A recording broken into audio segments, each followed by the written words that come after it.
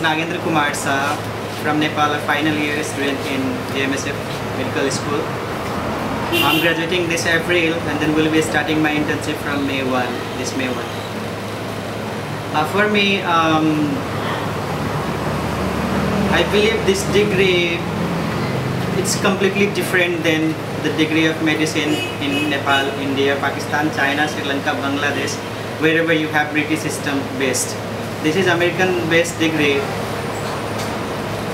The advantage of this degree is American based degree is recognized all over the world. So anywhere you go, you just have to pass out the board examination there and then you can practice. I guess except Philippines. They don't have that rule like you got to be a citizen here to take the board examination.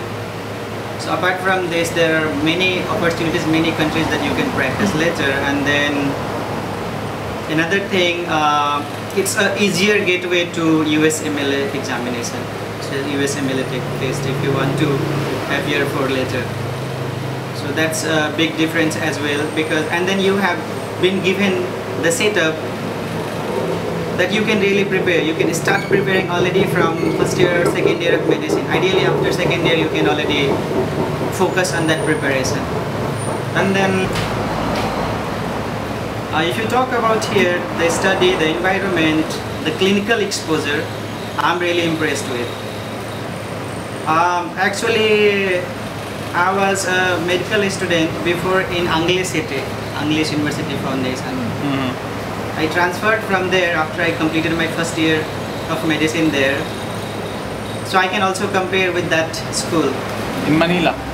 Yeah, it's closer to Manila actually. Okay. It's just 20-minute car drive from Manila to that city. So even if you compare, this is better.